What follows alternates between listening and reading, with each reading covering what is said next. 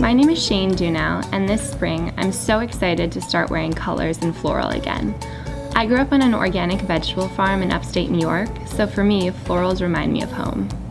This spring, I'm all about comfort, and this look has a feminine but sporty feel.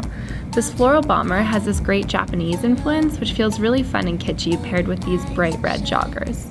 I love the color red, because red to me is both classic and sexy, two things everyone should feel as the weather starts to get warmer.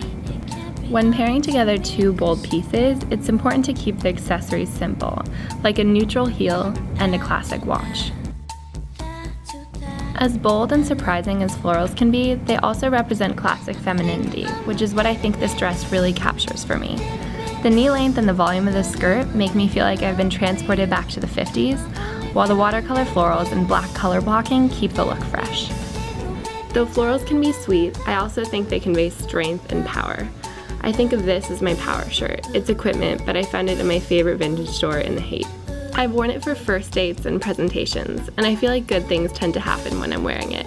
Paired with waxed denim, it's a statement outfit. As the weather warms, I'm looking forward to continue evolving my West Coast sense of style. This is my first spring in the city, and I'm loving every second of it.